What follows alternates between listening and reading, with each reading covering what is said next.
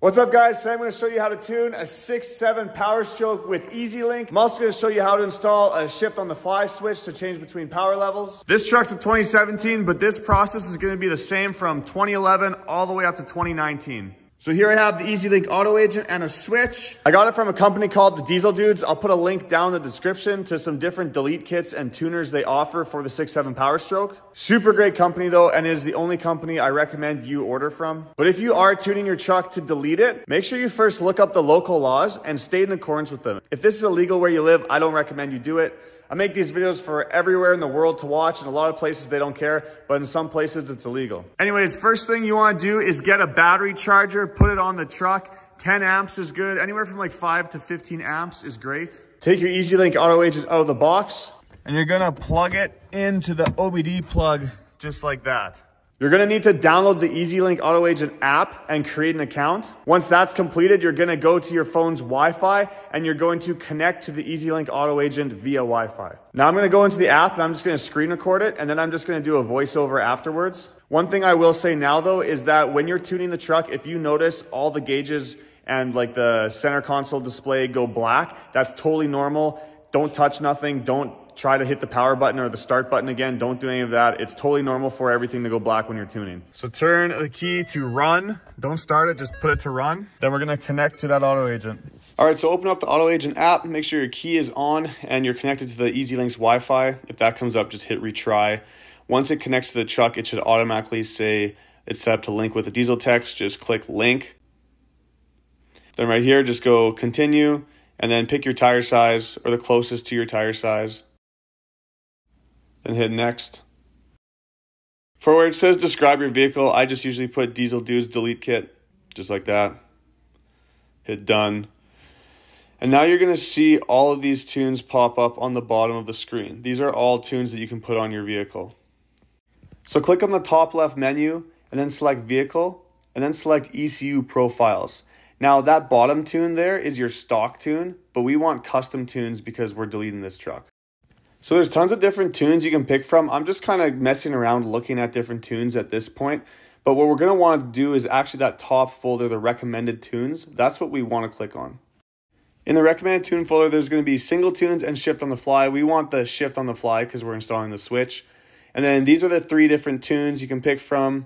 The bottom one that says LBF, that stands for low boost fueling. And that one's just going to be a little bit more smoky than the rest. But I'm going to install this hiss tune, which means it's going to whistle at an idle. To install it, you're just going to want to click on the little download button on the right side, and then you can just hit install.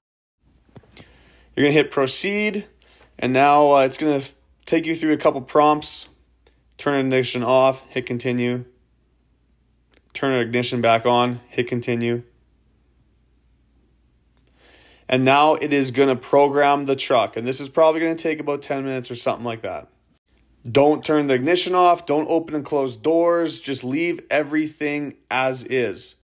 Once the tune finishes, it's going to bring you to this screen and say turn off the ignition, and then you can just hit continue. It'll tell you to turn the ignition back on, hit continue.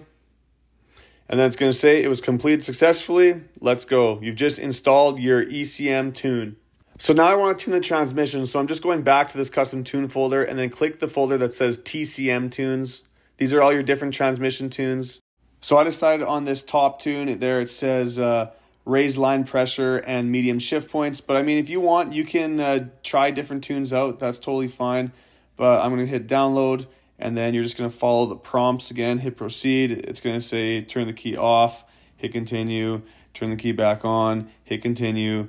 You know, the same exact thing. And then this shouldn't take quite as long as the ECM. Usually the transmission tune goes faster than the ECM. But yeah, just let it do its thing, and then we'll be done.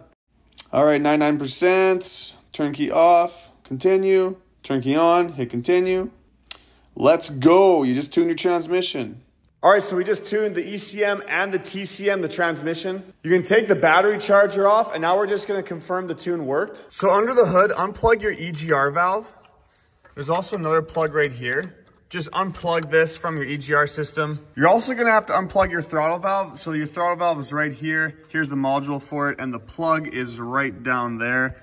That white one right there. I think it's orange on an earlier model Powerstroke. So if you are deleting the truck, you only have to remove the actual exhaust. You can leave the EGR on the engine if you're not doing the EGR delete, but you must unplug the EGR and that throttle valve that I just showed you. But anyways, with those unplugged, we're gonna start the truck, let it run for a minute, shut it off, and do that 2 times and just make sure we get no engine lights. And that way we know the tune works fine. All right. Make sure we got some throttle. We got no engine lights. So just let it run for a bit, shut it off, and then start it again and make sure no engine lights come on. And as long as that's all good, the tune is successful and you shouldn't have any problems deleting your truck. So now if you just installed a single tune, which basically just means it's one power level that the ECM is always gonna be on, then you're done. You have tuned your truck, congratulations. But we installed a shift on the fly tune, which means we can actually switch between like stock power all the way up to 230 with a switch. So I'm gonna show you how to install that switch now. But just super quick before the switch, if these videos help you out and you wanna show me a little bit extra support, you can go to darkirondiesel.com. I got some super cool merch there. I also have a Halloween drop for the month of October. That's a pretty cool Leatherface design. I do this stuff full time, so any purchase you guys make on the store directly affects me and helps me out. And I really appreciate everyone that shows their support. Anyways, let's install this switch. So grab your switch, and if your switch looks a little bit different than this, like the wires are a different color, that shouldn't matter. But basically we have to splice those wires into this fuel. I don't know if, I think this is a fuel temperature sensor or something like that. This is what it looks like on a 2015 and newer 6.7 Powerstroke. If you have a 2011, it will look a little bit different. The 2011 to 14 is a 2-wire plug like that. And then the 2015 to 19 is a 4-wire plug like that. It's kind of like a triangle. But it's literally exactly the same no matter what model you have. Both versions have 2 green wires, and those are the wires we're gonna splice into. So I got my switch here, and what we need to do is we need to run these wires through the firewall into the engine bay. So under the dash, see this big power wire? I'm gonna try to go through there. I'm gonna try to pull this wire down. I'm not sure how yet, but we're gonna try to go through there. If you come to the truck and you look down there, that's where the wire comes in, and you see that that nipple on the top. I'm gonna just cut that off and try to go through there. Here's that nipple. I just stuck my hand in there with a razor blade and I cut it off. And that's what it looks like now. So then back in the cab here, this cable, mine's kind of like up in an awkward place. I need to try to pull this down. But if I do pull it down, you'll notice on top of it, there's kind of that circle. That circle lines up where that nipple we just cut off is. So I'm gonna try to like pull those cables down and then use this razor blade to just kind of make a little X or something in that circle. And then we're gonna try to fish the wires through there. Be very careful. You don't wanna cut any of those wires in the harness. So be very careful of that. Then what I did is I have a coat hanger here that I've unwound into a straight line. And I fed it in through the bottom. I pull this down.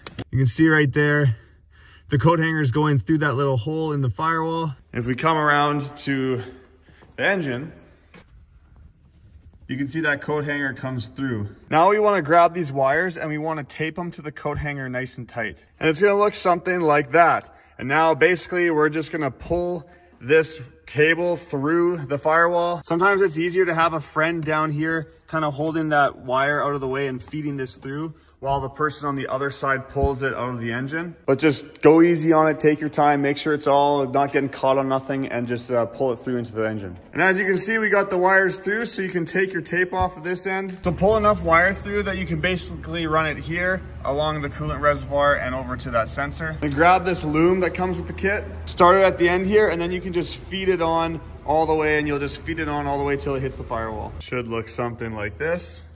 Then try to find the best way to run it. I kind of came up underneath here and then along the coolant tank and over to this plug. You can pop this yellow tab up like that. Once you have it popped up, you can press it and unplug it. So strip the ends of the wires. We're gonna put these little red things on. So you put this side on the wire and then you thread it in, and you can give it a little tug and it should be nice and tight on there. Then try to pull this back a little bit just to expose some more wires on the plug. And the wires we're gonna be splicing into are the green wires. There's a green wire and then a green and white wire. And like I said, even if you have an earlier 6.7 Powerstroke, there should still be 2 green wires, and that's what we're gonna splice into. And the polarity doesn't matter. So it doesn't matter which wire you hook to which green wire. So take this other end of the connector off and then put the wire through the slot.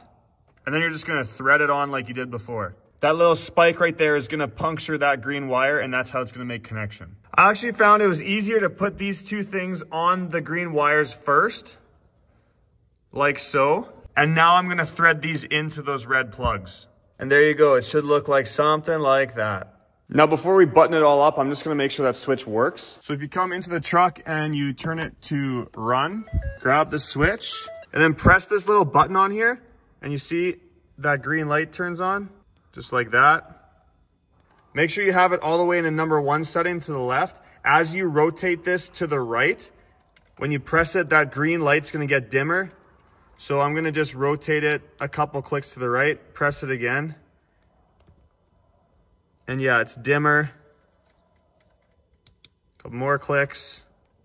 And yeah, now it's like not even, you can barely see it at all. So that's good, we know our switch is working. So back in the engine bay, this is gonna stay unplugged, and I usually tape it up like that just to kind of keep it covered. Then what you wanna do is just zip tie this cable, have it nice and neat out of the way, and then you're done in the engine bay. Now we're gonna get this switch ready for install. First thing I like to do is cut this stupid little kind of nipple tit off. It's on the right side there. I just use some little side cutters and just kind of snip it off. Like that, you can see it's gone now. So now we're ready to mount this switch. I like to mount it right here. You can pick anywhere in the truck to mount it as long as you have room for this switch behind wherever you're mounting it to. So if you use a upholstery tool, you can just kind of pop this out. Pop out this side too. Should come out though. There we go. Then basically this switch is gonna mount right here. So you don't want it to be too close to this clip. You wanna make sure that it's got enough room kind of right in the middle so that it has room from the steering column on this side and that it's not too close to that clip. And we're gonna drill a hole right in the center of there. You're gonna grab a 3/8 drill bit. And then we're gonna drill a hole in there. Something like that. Now you're gonna wanna run your switch up underneath the dash and out here, just like that. And then you're going to take this nut off again, and we're just gonna pop it in that hole. Then put that washer and that nut on and tighten it up. You can see we got our switch installed. It does come with this sticker you can put underneath that nut if you want, but I think the stickers look tacky in my opinion. But now we're gonna put the knob on. The kit comes with a little Allen key, so loosen that set screw. Then you can slide your knob on and tighten it up.